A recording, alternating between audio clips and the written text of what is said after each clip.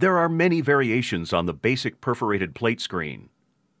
As the understanding of the importance of chip thickness has grown, so has the adoption of disc screens.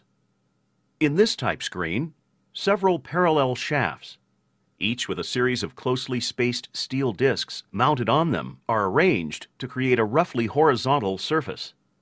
The shafts are spaced such that the discs slightly overlap. This creates screening slots between the discs. All of the shafts rotate in the same direction. Profiles on the perimeter of the discs jostle the chips.